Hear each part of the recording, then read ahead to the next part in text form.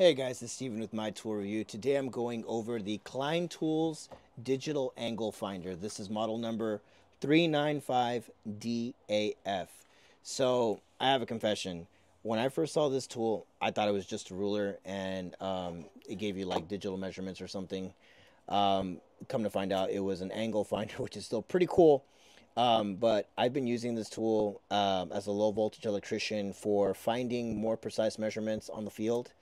As you guys can see on this side, you have your inches, you have your millimeters, but also right here it breaks down into the smaller numbers, the more fine numbers. I know the glare on the light, my bad. But this is a very precise tool, and I've actually been using it when I'm making my cutouts for, say, LV1s inside a drywall. If I need to make my lines precise, from point to point when I'm making, before I make my cuts with either a drywall saw or a multi-tool, I use this tool to make sure that, my lines are straight when I'm making my cutouts.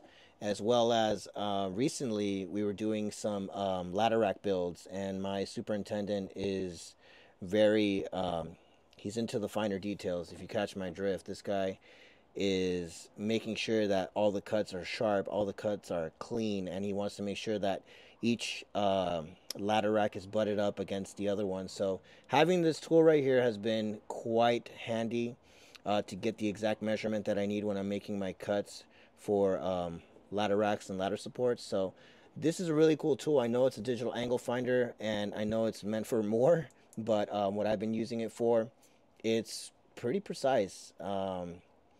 You can actually lock this in place too, so if you need to like move it or something, you can hold the angle that you need and make your mark, as well as it'll adjust. And once you get there, 90, right there, and then you just lock it in place, and there you have your perfect 90. I think it's a great tool. You guys can find this at Lowe's. I'll leave the link in the description and the information on it and the price point. But I think it's a really handy tool. I mean, I know it's meant for so much more, but as a low voltage installer, I found other uses for it, and I think it's a great tool to have in your tool bag. Again, very convenient and very helpful.